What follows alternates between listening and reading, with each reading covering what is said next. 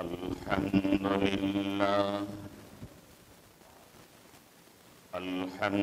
لله وكفى وسلام على عباده الذين اصطفى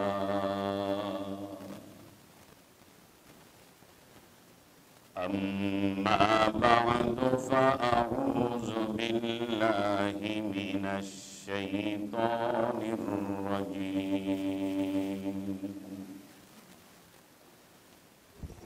بسم الله الرحمن الرحيم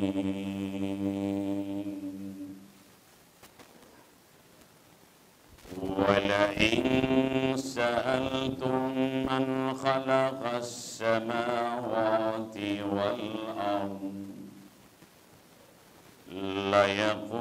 ليقولن الله قل أفرأيتم ما تدعون من دون الله إن أرادني الله بضر هل هن كاشفات ضره أو أرادني برحمة هن ممسكات رحمتي قل حسبي الله عليه يتوكل المتوكلون قل يا قوم اعملوا على مكانتكم إني عامل فسوف تعلمون من يأتيه عذاب يخزيه ويحل عليه عذاب مقيم صدق الله مولانا العظيم وصدق رسوله النبي الكريم ونحن على ذلك من الشاهدين والشاكرين والحمد لله رب العالمين.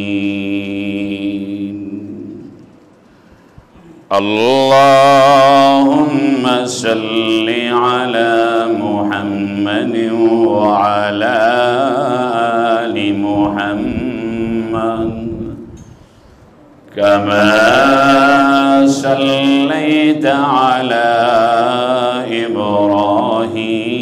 إبراهيم وعلى آل إبراهيم إنك حميد مجيد.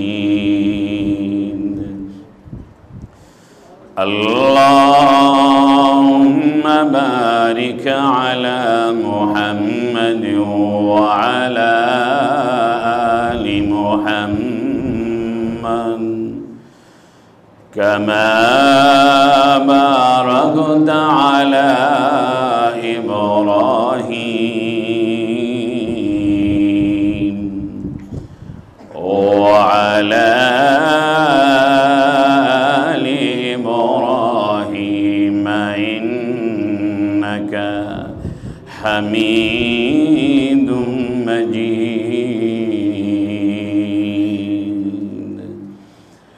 أستغفر الله الذي لا إله إلا هو الحي القيوم وأتوب إليه لا حول ولا ولا قوة إلا بالله العلي العظيم।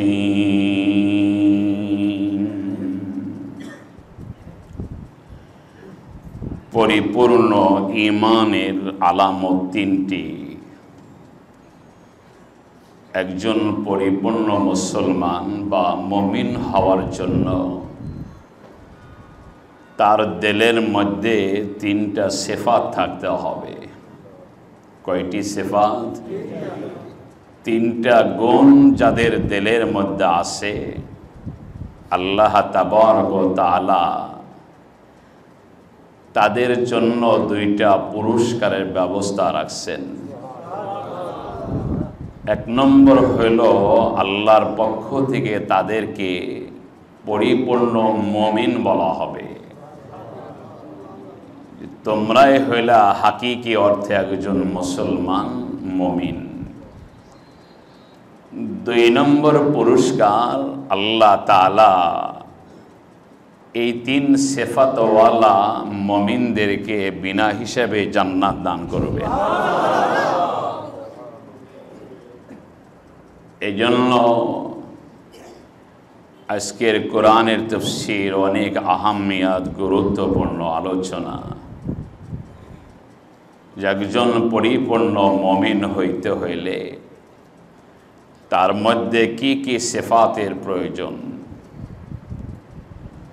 সৈয়দুল আম্বিয়া মুহাম্মদুর রাসূলুল্লাহ সাল্লাল্লাহু আলাইহি সাল্লামকে আল্লাহ তাআলা জানাই দেন যে ঈমানের তিনটা সিফাত। এক নম্বর হইল তাওহীদ, দিলের মধ্যে জবানে আমলে তাওহীদের বিশ্বাস করা যে সারা পৃথিবীর কায়নাতের মালিক হলেন এক আল্লাহ,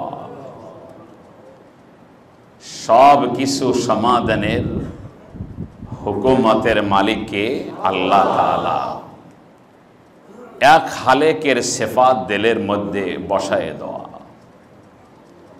গায়রুল্লাহর একিনরে সরাই দিয়ে আল্লাহ তাআলার জাতির দিলের মধ্যে বসাইতে হবে লা ইলাহা ইল্লাল্লাহ। সাইয়্যিদুল আম্বিয়া মুহাম্মদুর রাসূলুল্লাহ সাল্লাল্লাহু আলাইহি সাল্লাম এইভাবে পৃথিবীর সমস্ত নবীদেরকে এক খালেকের একিন পয়দা করার জন্য, দাওয়াত দেওয়ার জন্য পাঠাইছিলেন। কুলু লা ইলাহা ইল্লাল্লাহ তুফলিহুন, তোমরা লা ইলাহা ইল্লাল্লাহ বলো, এর মধ্যে কামিয়াবি আসবে, এর মধ্যেই তোমার সফলতা আসবে। তোমার হায়াতেরও সফলতা লা ইলাহা ইল্লাল্লাহর মধ্যে, তোমার মৃত্যুর সফলতাও লা ইলাহা ইল্লাল্লাহর মধ্যে।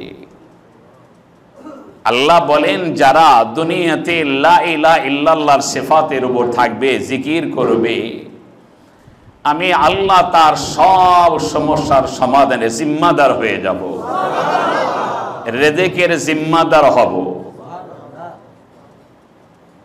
नंबर 2, এই কালেমা বলনে ওয়ালা এক খালেকের একিন যাদের দিলের মধ্যে থাকবে আর এই সিফাত নিয়ে যা মারা যাবে, আল্লাহ তাবারক ওয়া তাআলা বলেন যে এই সিফাতওয়ালা মানুষের মৃত্যু হইতে দেরি, তার জন্য জান্নাতের ফয়সালা হইতে দেরি হবে না।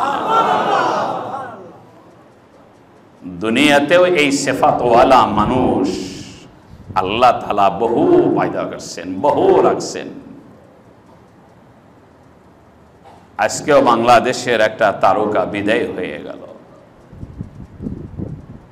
এই সিফাতওয়ালা একজন বুজুর্গ আলেম বিদায় হয়ে গেছে, আল্লামা নূর হোসেন কাসিমি রহমতুল্লাহি আলাইহি। ওনারা যে মকবুল মান্দা, এরা যে একজন প্রকৃতপক্ষে মুমিন, এদের জানাজার অবস্থা দেখলেই প্রমাণ হয়। রাস্তাঘাটে দাঁড়ানোর জায়গা নাই। বাইতুল মুকাররম, সাততলা মসজিদ সহ তার সেহেন পুরা এলাকা ভরপুর, জায়গা নাই। ফজর নামাজের আগে মানুষ হাজির হয়েছে। সাইয়্যিদুল আম্বিয়া মুহাম্মদ রাসূলুল্লাহ বলেন, এটা প্রমাণ, এটা সাক্ষী দেয়, দুনিয়ার সব মাখলুক সাক্ষী দেয় মানুষটা নেক মানুষ, এই মানুষটা আল্লাহওয়ালা।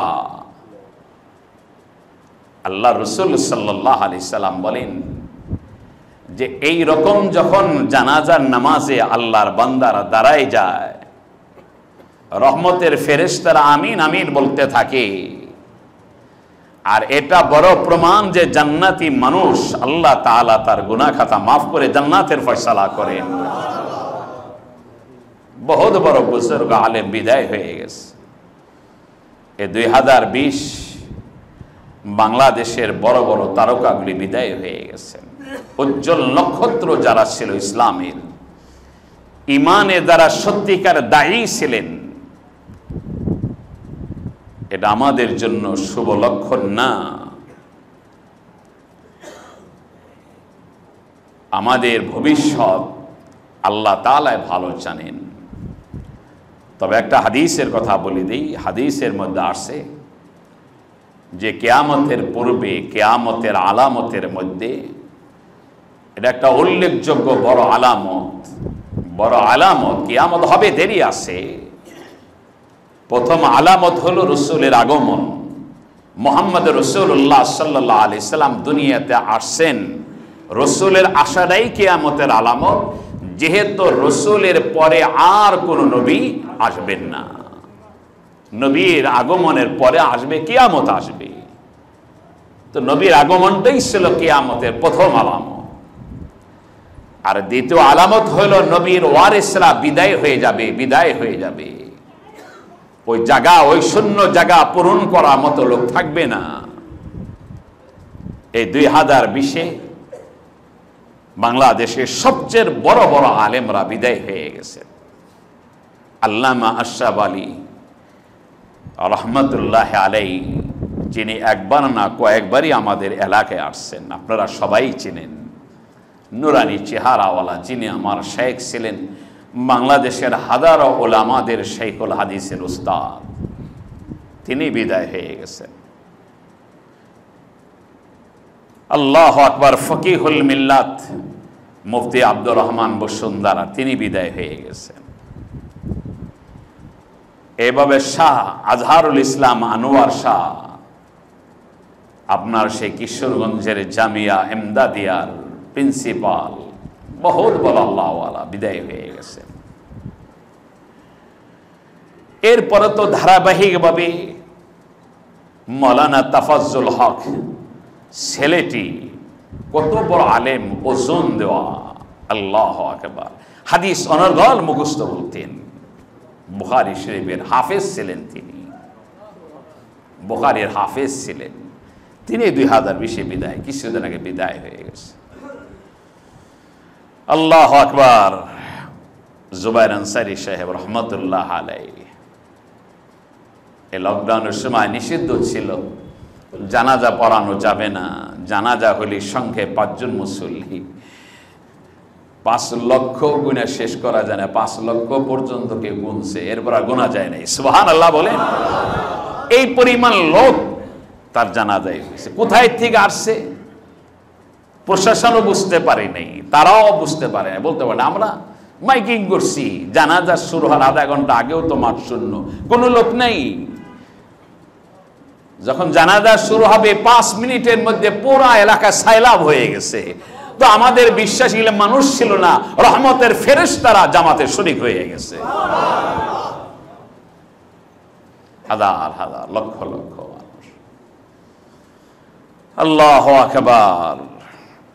আমাদের বাংলাদেশের সকলের মুরব্বী ছিলেন, সব মুরব্বীদের মুরব্বী আহমদ শফি সাহেব রহমতুল্লাহ আলাইহি বিদায় হয়ে গেছে কিছুদিন আগে।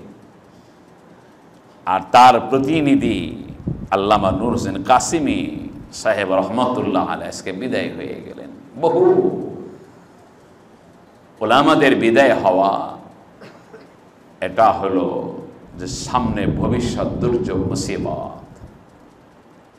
কারণ এলেমের চর্চা যদি থাকে, মুসিবত থাকে না, আল্লাহ রহমত চলে আসে।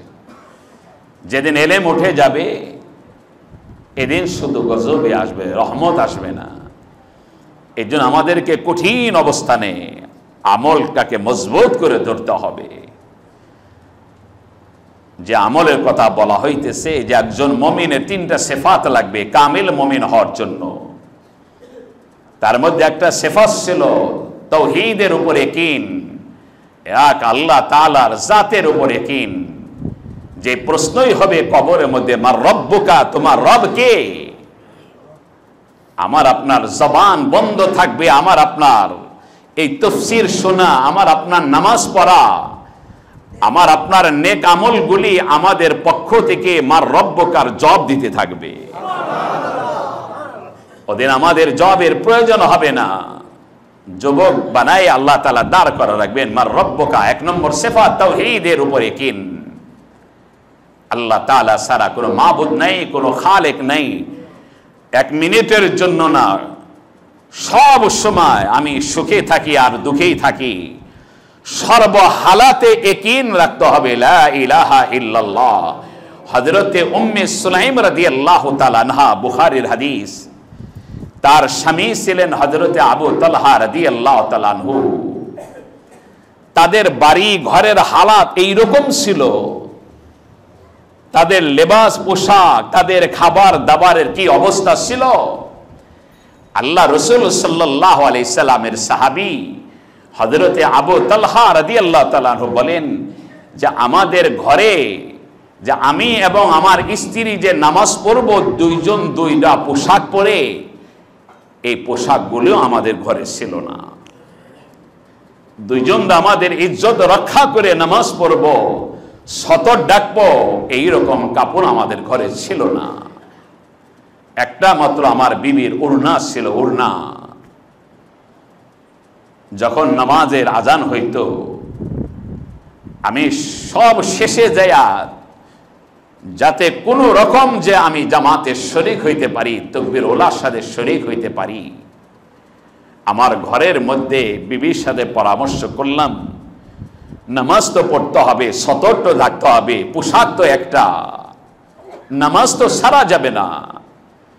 আল্লাহ তাআলা তো আমাদের পোশাক আছে না নাই এটা দেখবেন না, আল্লাহ তাআলা দেখবেন আমার ঘরে আমল আছে কিনা, সেটা দেখবেন আল্লাহ তাআলা। আমাদের গুরুবর হালাত। এবার হযরতে আবু তালহা রাদিয়াল্লাহু তাআলা আনহু বিবি উম্মে সুলাইমের সাথে পরামর্শ শুরু করে দিলেন। নামাজ কাজা করা যাবে না। নামাজের ফরজের মধ্যে 1 নম্বর ফরজ হলো 70 টাকা। 70 টাকা ফরজ। বিবি শুনে নাও, ঘরের মধ্যে 2টা গর্ত বানাবো মাটিতে, 2টা গর্ত তৈরি করবো মাটি কেটে। যখন নামাজের সময় হয়ে যাবে, তোমার ওড়না, ওই কাপড়টা তুমি আমার দিকে নিক্ষেপ করবা, গর্তের মধ্যে লুকাই যাইবা। 70 টাকা হয়ে যাবে, পর্দা হয়ে যাবে, আবরণ হয়ে যাবে। আর আমি তোমার ওই হাদিয়া, তোমার ওই ওড়না, ওই কাপড়টা পরে আমি মসজিদে গিয়ে তাকবীর ওলার সাথে নামাজ পড়ব। নামাজ কাজা করা যাবে না। সাইয়্যিদুল আম্বিয়া মুহাম্মদুর রাসূলুল্লাহ বলছেন, এক ওয়াক্ত নামাজ যদি কারো কাজা হয়, জাহান্নামে কি পরিমাণ শাস্তি ভোগ করতে হবে আল্লাহ তাআলা ভালো জানেন। 80 হুকমা বছর জাহান্নামে জ্বলতে হবে এক ওয়াক্ত নামাজ কাজা করার কারণে। ঘরের মধ্যে খাবার আছে না নাই কেউ দেখবে না, পোশাক আছে না নাই কেউ দেখবে না, ফরজ তরক করা যাবে না। 70 টাকার জন্য তুমি মাটির গুহায় লুকায়ে থাকো, আমি চলে যাই। বুখারীর রিওয়ায়াত আবু তালহা রাদিয়াল্লাহু তাআলা আনহু ওই কাপড়টা পরে মসজিদে যান। নবীজি মুহাম্মদ রাসূলুল্লাহর ইমামতিতে আবু তালহা নামাজ আদায় করেন। নবীর ইমামতিতে নামাজ পড়া মুস্তাজাবুদ দাওয়াত। নবী মসজিদে নববীর এক রাকাত নামাজের মধ্যে 50,000 রাকাতের সওয়াব। এরপরে ইমাম হলেন মুহাম্মদ রাসূলুল্লাহ সাল্লাল্লাহু আলাইহি ওয়াসাল্লাম। নামাজ শেষ, সালাম ফেরানো হয়ে গেল। আসসালামু আলাইকুম ওয়া রাহমাতুল্লাহ, আসসালামু আলাইকুম ওয়া রাহমাতুল্লাহ। আর দেরি করেন না, আবু তালহা রাদিয়াল্লাহু তাআলা আনহু মসজিদটা ঘরে চলে আসেন। ঘরে আসেন, এমন আমল শুরু হয়ে গেল। আবু তালহা গর্তে লুকাই যান। ওই কাপড়টা বিবির দিকে আবার নিক্ষেপ করেন, বিবি নামাজ আদায় করেন। এমন করে পাল্টা পাল্টি করে পরিবর্তন করে আমল শুরু হয়ে গেল। কাপড় নাই কিন্তু নামাজও কাজা হয় না, ঘরের আমল বন্ধ নাই। এক তাওহীদের ইয়াকিন আল্লাহর এই বান্দা বান্দির মধ্যে পরিপূর্ণভাবে আল্লাহ সৃষ্টি করে দিছেন।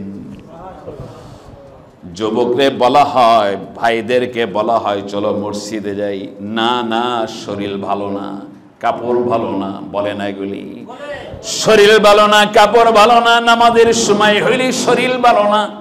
সারাদিন তুমি অফিস করো, আদালত করো, স্কুলে দাও, ভার্সিটি দাও, কত মানুষের সঙ্গে চলাফেরা করো। নাপাক শরীর নিয়ে আল্লাহর জমিনে চলা যায় না।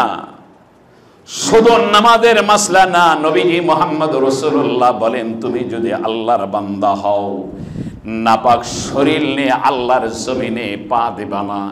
যতক্ষণ পর্যন্ত তোমার শরীর নাপাক থাকবে, কমপক্ষে হলেও তুমি তায়াম্মুম করে ওই সময়টুকু পাস করবা, তবু এক ধরনের পবিত্রতা তোমার শরীরে চলে আসবে।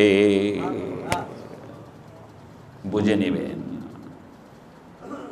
কিছু সময়ের জন্য তায়াম্মুম করে নাও, তবু যাতে তোমার শরীর নাপাক না থাকে। আল্লাহর জমিন। আবু তালহা রাদিয়াল্লাহু তাআলা আনহুর ব্যাপারে বিচার চলে গেল নবীর দরবারে। ও নবী মুহাম্মদ রাসূলুল্লাহ, আপনার সাহাবী সবার শেষে মসজিদে আসেন, আবার সবার আগে মসজিদে বের হয়ে যান।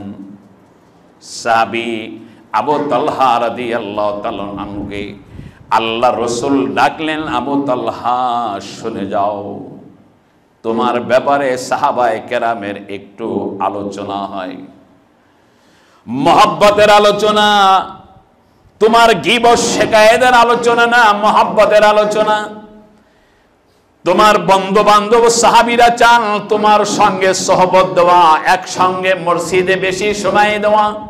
কেন আবু তালহা তুমি সবার শেষে আসো, সবার আগে চলে যাও? মুহতারাম হাজিরিন, এক আবু তালহা তার বিবির জীবনে যদি জীবনে আমরা ধারণ করতে পারি, আমলে আনতে পারি, আল্লাহর কসম খায় বলি, আপনাদের ঘর, আমাদের ঘরকে আল্লাহ জান্নাতের ঘর বানাইয়া দিবেন। জান্নাতের ঘর হয়ে যাবে, কোনো ধরনের গীবত থাকবে না, শিকায়ত থাকবে না। আবু তালহা কি হয়েছে বলো, কারগুজারি শোনাও। কি হয়েছে তোমার বাড়িতে, কারগুজারি শোনাও। আবু তালহা রাদিয়াল্লাহু তাআলা আনহু জান্নাতি সাহাবী, আল্লাহ রসুলের দরবারে জবান খুলতে চান নাই। তার সির, তার এই আমলের কথা, ঘরের হালাত আল্লাহর নবীকে জানাইতে চান নাই। আল্লাহ রসুল বলেন, না না আবু তালহা, বলো তোমার কারগুজারি শুনতে হবে, তোমার হালাত আমাকে জানতে হবে, কি অবস্থা বলো। ইয়া রাসূলুল্লাহ, আমার ঘরের হালাত হলো এই, বিবি এবং স্বামীর নামাজের জন্য একটা পোশাক ছাড়া দ্বিতীয় আর কোনো পোশাকের ব্যবস্থা ঘরে নাই। দ্বিতীয় কোনো পোশাকের ব্যবস্থা নাই। এইভাবে আমল শুরু করছি, দুইটা গর্ত বানাইছি লুকায় থাকার জন্য। বিবি লুকান, আমি ওই পোশাকটা পরে মসজিদ আসি, মসজিদটা আগে চলে যাই, বিবির দিকে কাপড়টা দেই, বিবি নামাজ পড়েন, আমি গর্তে লুকাই।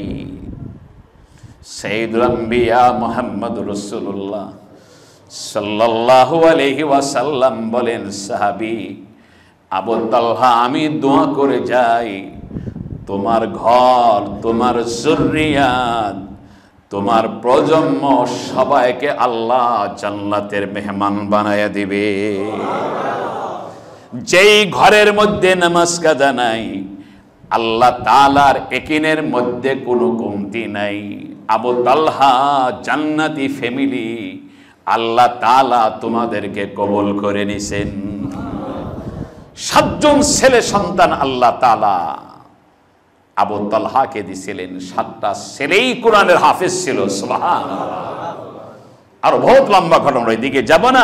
তো আবু তালহা উম্মে সুলাইমা রাদিয়াল্লাহু তাআলা আনহু, এদের সিফাত এক খালেক এক মালিকের সিফাত ছিল, পরিপূর্ণ মুসলমান। 2 নম্বর সিফাত হইল ইখলাস।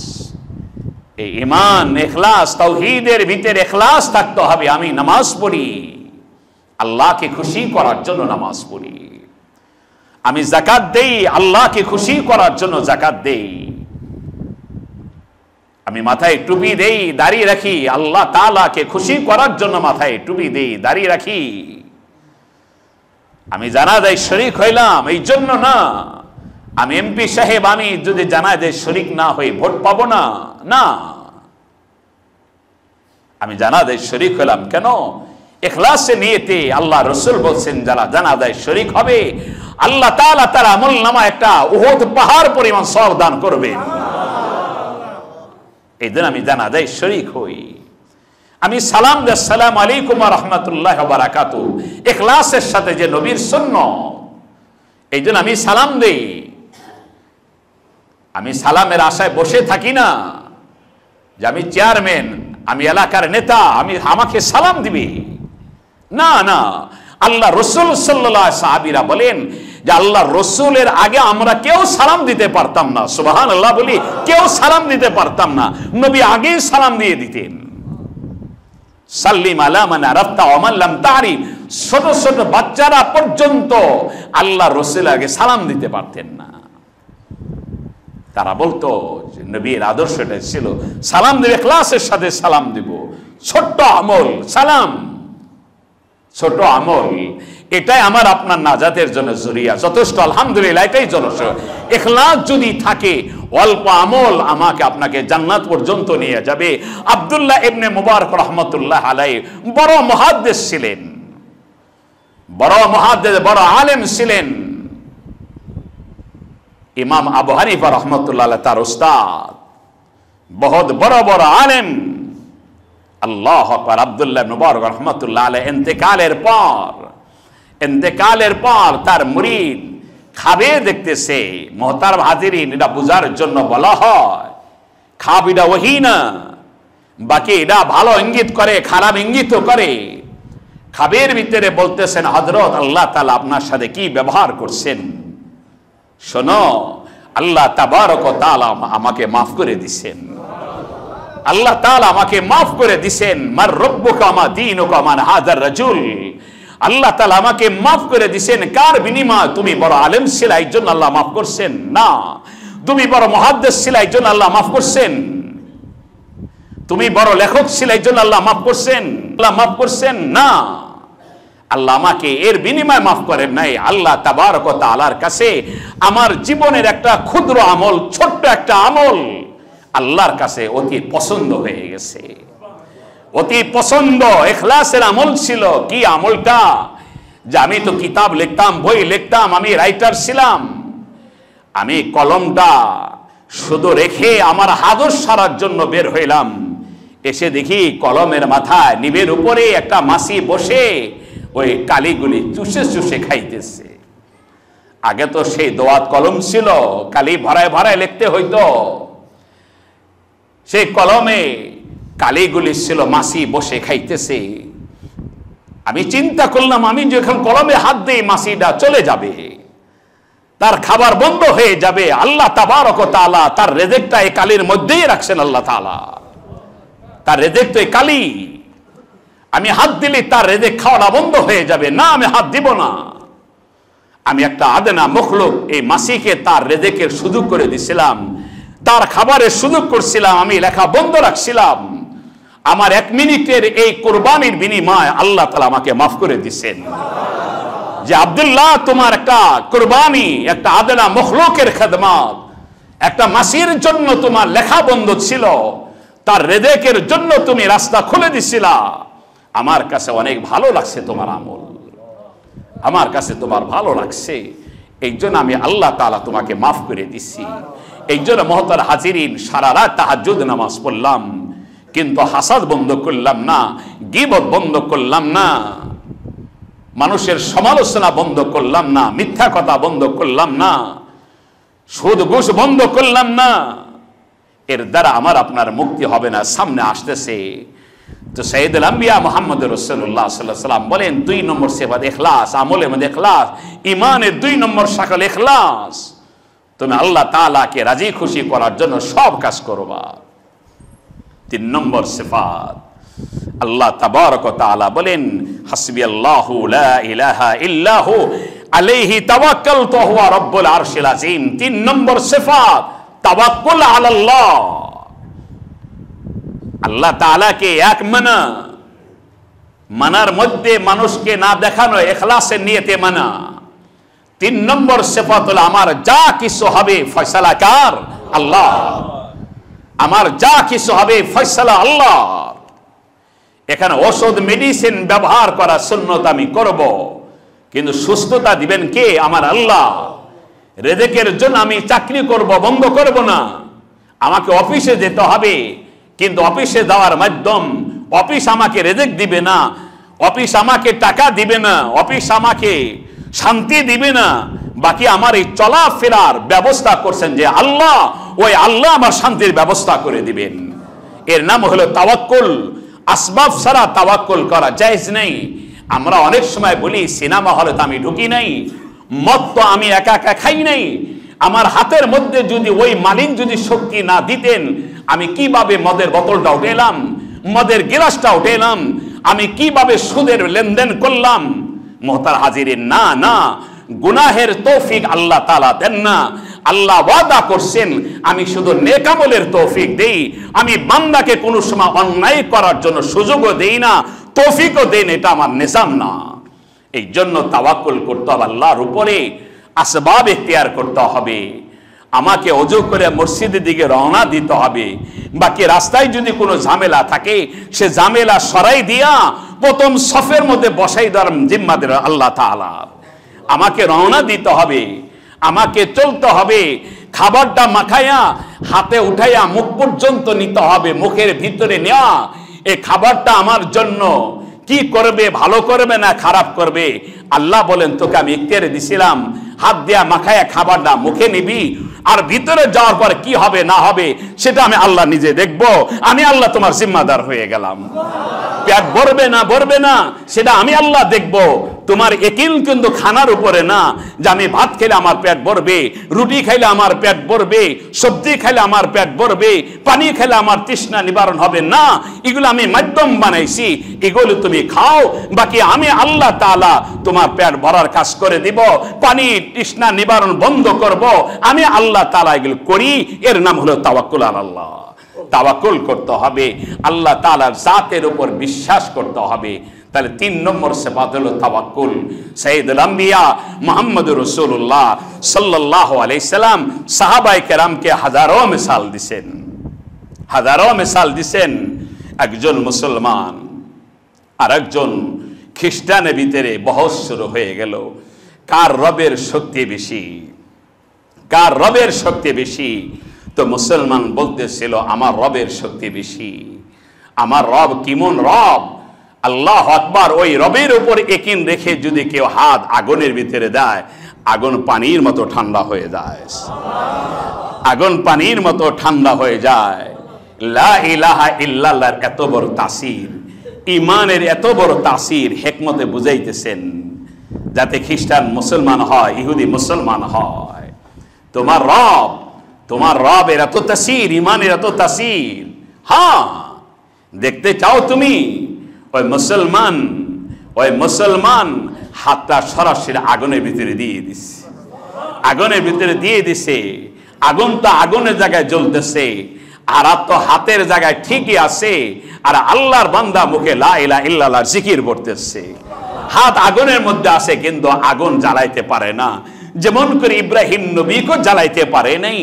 আচ্ছা, হাতটা টেনে বের করলেন, দেখছো আমার রবের শক্তি, আলহামদুলিল্লাহ শক্তি। তাহলে তোমার রবের শক্তি, বলে আমার রবের শক্তি আছে তো, বলে তাহলে হাত বাড়াও। এই খ্রিস্টান হাত বাড়াও। আল্লাহ রসুলের সাহাবী, তাদের ইয়াকিন ওলিদের মধ্যে ছিল, তাবিনদের মধ্যে ছিল। ওই বুজুর্গ আলেম খ্রিস্টানের হাতকে জোর করে আগুনে ঢুকানোর চেষ্টা করলেন। যদি আমার সাথে বন্ধুত্ব রাখতে চাও, আগুনে ঝাঁপ দিতে হবে, আগুনে হাত দিতে হবে, নতুবা তুমি মুসলমান হয়ে যাও।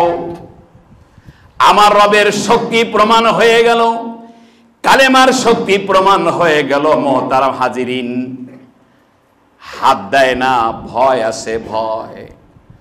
কারণ আমি তো মুখে বলছি আল্লাহ আছে, কিন্তু দিলে তো বিশ্বাস করি নাই, আমলে তো পরিণত করি নাই, আমলে বাস্তবায়ন করি না। মুখে শুধু বলি আল্লাহ খালেক আছেন, হাত দেয় না। ওই বুজুর্গ আলেম জোর করে হাতটা নিজের হাতের সাথে লাগাই দিছেন। আল্লাহওয়ালা, আল্লাহর ওলি বুজুর্গ আলেম জোর করে নিজের হাতের সাথে হাত দিয়া আগুনের ভিতরে দিয়ে দিছেন, আগুনের ভিতরে দিয়ে দিছেন।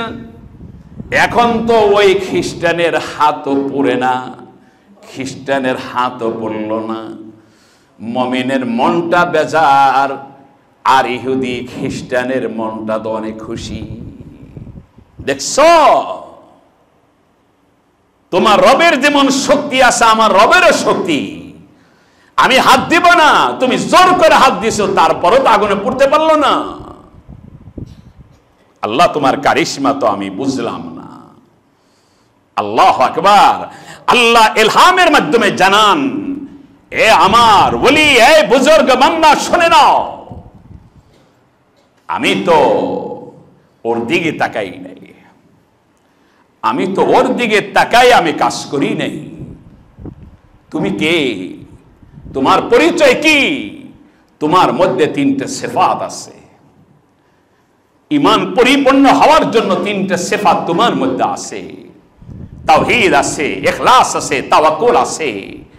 এই তিন গুণ বিশিষ্ট একজন মুসলমান, একজন মুমিন, ওর সাথে যাদের সোহবত হবে আমি আল্লাহ ওদেরকেও মাফ করে দেই। আমি তো ওর হাতকে পুড়ি নাই, কিসের জন্য জানো? তোমার হাতের সাথে ওর হাত লাগার কারণে ওর হাতকে যদি পুড়ি তাহলে ঈমানের কলঙ্ক হয়ে যাবে, ঈমানের কলঙ্ক হয়ে যাবে, আল্লাহর কলঙ্ক হয়ে যাবে।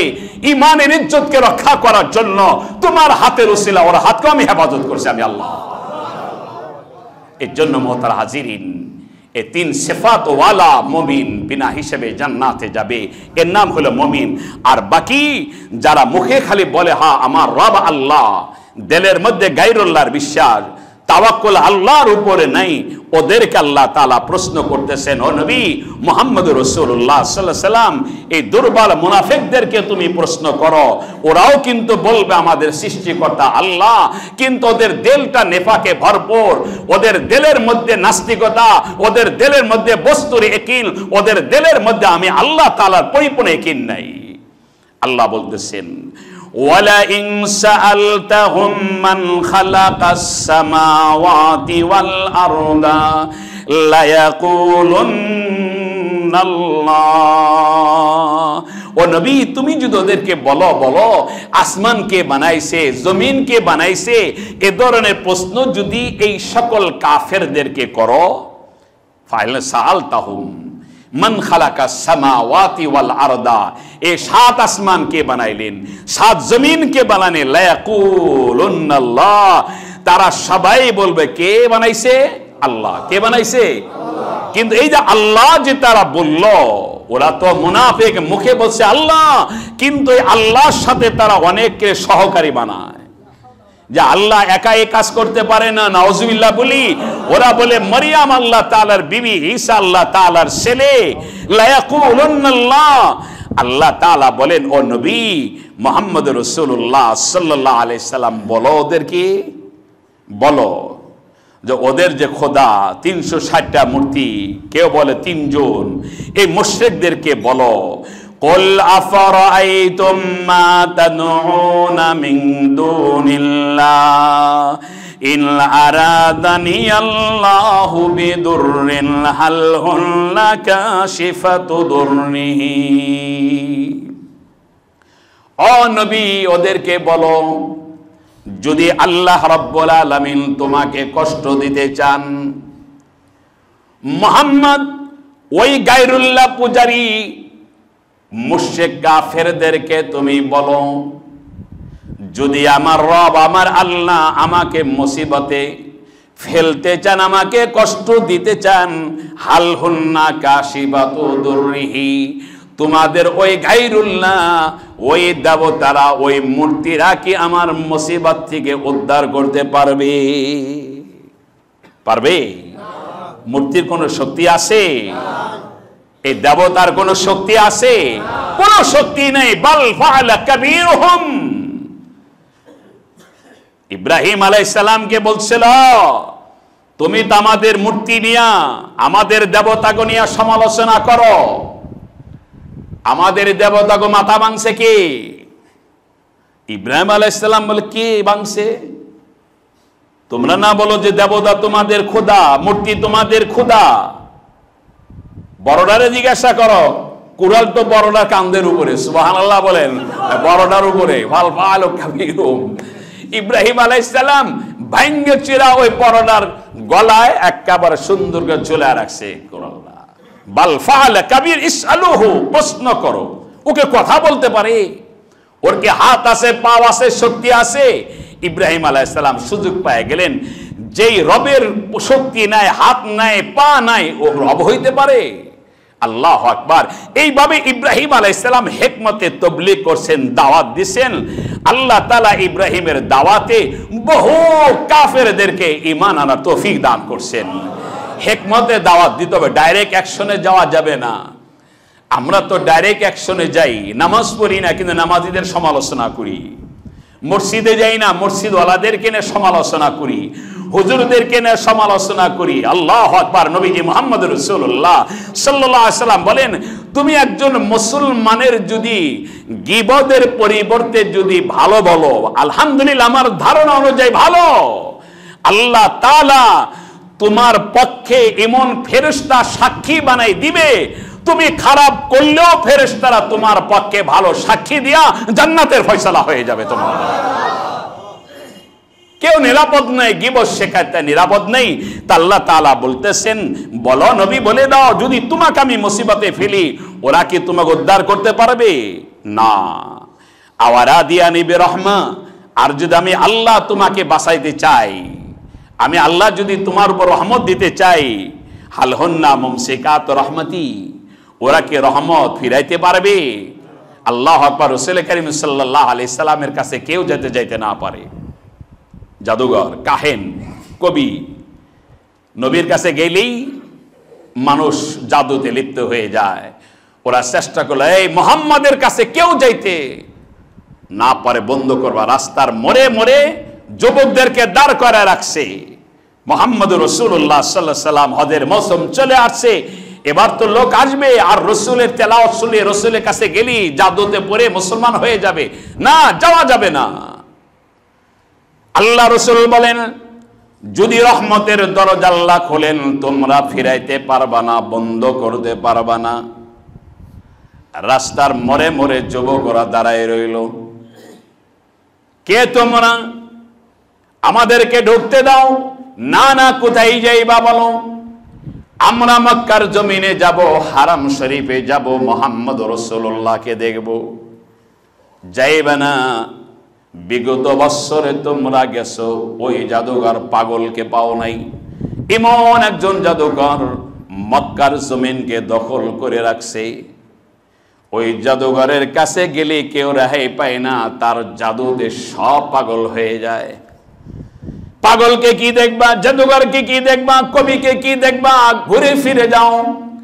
স্বামী স্ত্রীর ভিতরে বিচ্ছেদ হয়ে যায়, ভাই ভাইয়ের ভিতরে বিচ্ছেদ হয়ে যায়, সন্তান বাবার মধ্যে মহাব্বত বন্ধ হয়ে যায়। আল্লাহ রাব্বুল আলামিন প্রত্যেকটা কাফেলার দিলের মধ্যে এমন একটা জজবা পয়দা করছিলেন, যাও বিগত বৎসরে পাগল দেখি নাই, এবছর কেমন পাগল দেখতেই হবে। আমি এবছর পাগল দেখার জন্য যাব, জাদুঘর দেখার জন্য যাব। আল্লাহ রসুল বলেন এবছর লোক পূর্বের তুলনা আল্লাহ তাআলা দ্বিগুণ ব্যবস্থা করে দিয়েছেন, লোক বেশি। আল্লাহ যদি রহমত চান, আল্লাহ যদি ইসলামের ইশাআত প্রচার চান, দুনিয়ার মানুষ বন্ধ করতে পারবে না। এর জন্য আল্লাহ তাআলা বলতে হয়, নবী বলে দাও, ইন আরাদানি বিরহমা, যদি তোমার আমি রহমত চাই, আমি আল্লাহ তোমাকে নবী বানাবো। তোমার মা নাই, বাবা নাই, ওদিকে আমার নজর নাই, তুমি যে আমার নজরে পড়ে গেছো, আমার কুদরতের নজরে পড়াটাই হলো বড় যোগ্যতা। সুবহানাল্লাহ, আমার কুদরতের নজরে তুমি পড়ছো, আমার নজরে পড়াটাই যোগ্যতা। এখন লেখাপড়া করে সনদ অর্জন করলে যোগ্যতা আসবে না। এখন তো লেখাপড়া না করেই তো যোগ্যতা আসে, প্রমোশন হয়ে যায়। নবীজি মুহাম্মদ রাসূলুল্লাহ সাল্লাল্লাহু আলাইহি সাল্লামের যোগ্যতা আল্লাহ তাআলার ইচ্ছা। না না, তোমার কোনো যোগ্যতা লাগবে না, আমি আল্লাহ চাইছি, পছন্দ করছি, আমার ইরাদাটাই তোমার বড় যোগ্যতা। আল্লাহ তাআলা নবী মুহাম্মদ রাসূলুল্লাহ সাল্লাল্লাহু আলাইহি সাল্লামকে নবুয়তের লেবাস পরাই দিলেন। কুল হাসবি আল্লাহ, বলেন কুল হাসবি আল্লাহ। ও নবী, সব ধরনের সমালোচনা, গীবত, শেখার থেকে বাঁচার জন্য তুমি বলো হাসবি আল্লাহ, আমার জন্য আমার আল্লাহই যথেষ্ট, আমার পাহারাদার, আমার জিম্মাদার আমার আল্লাহ। কুল হাসবি আল্লাহ, বলেন কুল হাসবি আল্লাহ আলাইহি ইয়াতাওয়াক্কালুল মুতাওয়াক্কিলুন। আল্লাহ বলেন, নবী, সর্বশেষ আমল একজন মুমিনের তাওয়াক্কুল আলাল্লাহ। তুমি বলো হাসবি আল্লাহ। ও নবী, সব জায়গায় ইয়াকিন রাখতে হবে, আমার জন্য কে যথেষ্ট? আল্লাহই যথেষ্ট। কুল হাসবি আল্লাহ, আমার জন্য আল্লাহই যথেষ্ট। আলাইহি ইয়াতাওয়াক্কালুল মুতাওয়াক্কিলুন, আলাইহি ইয়াতাওয়াক্কালুল মুতাওয়াক্কিলুন। ভরসাকারীরা ওই আল্লাহর জাতের উপরে ভরসা করবে, কোন জাদু টোনাকে বিশ্বাস করবে না, সমালোচনাকারীদেরকে বিশ্বাস করবে না, আল্লাহর জাতের উপরে তাওয়াক্কুল করে আমল করবে। সাইয়্যিদুল আম্বিয়া মুহাম্মদুর রাসূলুল্লাহ সাল্লাল্লাহু আলাইহি সাল্লাম বলেন, এই তাওয়াক্কুলের জামাত বিনা হিসাবে আল্লাহর জান্নাতে চলে যাবে। বিনা হিসাবে তাওয়াক্কুলের জামাত জান্নাতে চলে যাবে। সাহাবায়ে কেরাম বলেন, প্রথম জান্নাতে যাবে বিনা হিসাবে কতজন? আল্লাহ রাসূল বলেন ৭০,০০০। কয় হাজার? বেগারে হিসাব। এই তিন সিফাতওয়ালা, এই তিন সিফাতওয়ালা বিনা হিসাবে ৭০,০০০ জান্নাতে যাবে। সুবহানাল্লাহ। ইয়াতাওয়াক্কালুল মুতাওয়াক্কিলুন, জান্নাতে যাবে। সাহাবায়ে কেরাম ইয়া রাসূলুল্লাহ, আরাফার ময়দানে বিদায় হজে আমরা ১০০ লক্ষ ছিলাম, ১০০ লক্ষ সাহাবী ছিলাম। ৭০,০০০ বিনা হিসাবে গেলে অনেক তো বাদ পড়ে গেলাম। আল্লাহু আকবার। নবীজি মুহাম্মদ রাসূলুল্লাহ সাল্লাল্লাহু আলাইহি ওয়াসাল্লাম আস-সাবিকুন আস-সাবিকুন, মনে রাখো, ওই যে তিন সিফাতওয়ালা মুমিন, এত পাওয়ারফুল ওয়ালা তাদের হাত, তাদের হাতগুলি এত শক্তিশালী হাত।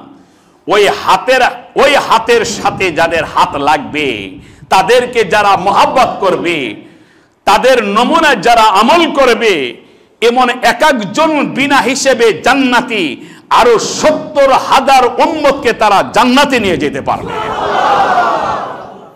হাদিসের কথা। মুহতার হাজিরিন, এক একজন ওই জান্নাতি 3 সিফাতওয়ালা, এক একজন জান্নাতি আরো 70,000 করে নিতে পারবে। এবার আপনি গুণ দিয়া দেখেন কত লক্ষ বিনা হিসেবে জান্নাতে যাবে। মুহাম্মদ রাসূলুল্লাহ সাল্লাল্লাহু আলাইহি ওয়াসাল্লামের সাহাবীরা আরেকটা প্রশ্ন করলেন, হযরত জান্নাতে তো আমরা একসাথে যাইতে চাই, যে আপনার চেহারা আমরা দেখব, আপনার ডাইনে বামে আমরা থাকবো, আপনি সামনেও না আপনি পিছনেও না, একসাথে জান্নাতে ঢুকে দরজাটা কত বড় হবে, গেটটা কত বড় হবে। আল্লাহু আকবার। রাসূল করিম সাল্লাল্লাহু আলাইহি সাল্লাম বুঝানোর জন্য বলছে, আচ্ছা মনে করো আইলা থেকে মদিনা, অর্থাৎ মক্কা থেকে মদিনা যদি একটা দরজা হয় তাহলে কি সম্ভব বলো? বলে হ্যাঁ হুজুর, তাহলে তো সম্ভব। এত বড় একটা গেট হলি আমরা লক্ষ লক্ষ মানুষ একসাথে যাইতে পারবো। নবীজি মুহাম্মদ রাসূলুল্লাহ সাল্লাল্লাহু আলাইহি সাল্লাম বলেন, না না, আল্লাহ তাআলা এর থেকে 1000 গুণ দরজা বানাবেন, এমন ভাবে জান্নাতে যাব, একসাথে যাব, এরপর 1000 গুণ দরজা রাস্তা বাকি থাকবে, যাতে আমার উম্মতের কোনো কষ্ট না হয়, আমার উম্মতের দেখতে কষ্ট না হয়, আমার উম্মতের কোনো ফিকির না হয়। নবী আসলেন না, শুধু তাই না, ও আমার উম্মতরা শুনে নাও, ওই দরজা দিয়া কোন নবী প্রবেশ করতে পারবে না, কোন নবীর উম্মতরা যাইতে পারবে না। আমি আল্লাহর নবী সর্বপ্রথম জান্নাতে যাব, আমার উম্মতরা সর্বপ্রথম জান্নাতে যাবে, এরপরে বাকি নবীদের জন্য আল্লাহ তাআলা অনুমতি দান করবেন। আমি আগে যাব, আমার উম্মতরা আগে যাবে। এই জন্য আল্লাহ তাআলা বলতেছেন, কুল হাসবি আল্লাহ, বলেন হাসবি আল্লাহ, আলাইহি ইয়াতাওয়াক্কালুল মুতাওয়াক্কিলুন। সর্বশেষ আল্লাহ তাআলা নবীজি মুহাম্মদ রাসূলুল্লাহ সাল্লাল্লাহু আলাইহি সাল্লামকে বলতেছেন, যাও যাও, তুমি তো শুধু দাওয়াত দেওয়ার জিম্মাদার তোমার, রাস্তা দেখানোর জিম্মাদার তোমার, কিন্তু জান্নাত পর্যন্ত পৌঁছানোর জিম্মাদার আমি আল্লাহ তাআলার, হেদায়েতের মালিক আমি আল্লাহ, তুমি বলে দাও। قل يا قوم اعملوا على مكانتكم إني عامل فسوف تعلمون। নবী বলো যে তোমরা তোমাদের অবস্থানে থেকে আমল করো, কাজ করো। আমরা তো কতই দাওয়াত দিলাম, শুনলা না, ভালো লাগে না, কোরআনের তেলাওয়াত ভালো লাগে না, আওয়াজ ভালো লাগে না, তাফসীর ভালো লাগে না, মুরশিদ ভালো লাগে না, ভালো মানুষের কথা শুনতে ভালো লাগে না, নিজেরটাই ভালো, নিজে কথা বললেই তুমি বড়। তওবা করো, নিজের নফসকে গালি দাও, এত কথা কেন বলো, এত অহংকার কেন তোমার মধ্যে?